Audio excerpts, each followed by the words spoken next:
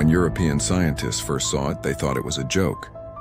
In 1799, a specimen arrived in Britain, a mammal with the bill of a duck, the body of an otter, webbed feet, and a beaver's tail. Scholars laughed. Some tried to peel the bill off, convinced it had been stitched together by a prankster. They called it impossible, but the platypus was real, and it only got stranger the more we studied it. This animal lays eggs and yet produces milk. It has fur but no nipples. Its bones resemble reptiles. Its bill isn't just a mouth. It's an electrical sensor capable of detecting the faint bioelectric signals of prey hidden underground or underwater. No other mammal hunts like this. And then there's the venom.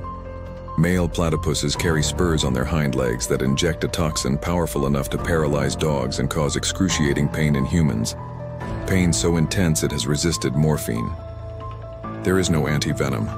Why would a mammal evolve venom? Even its genetics don't make sense.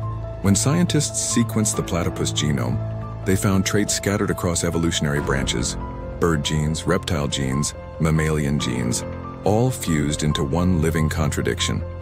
It has 10 sex chromosomes, not 2. Its DNA looks like a biological compromise between worlds that shouldn't overlap. Charles Darwin himself admitted the platypus made him uncomfortable because it didn't fit. It challenged the clean, orderly idea of evolution. It felt unfinished or experimental. And here's the unsettling part. The platypus shouldn't exist anymore. Animals this specialized usually vanish when environments change. Yet the platypus has survived mass extinctions, ice ages, and millions of years of planetary upheaval, unchanged in its strangeness. Some biologists quietly refer to it as a living fossil.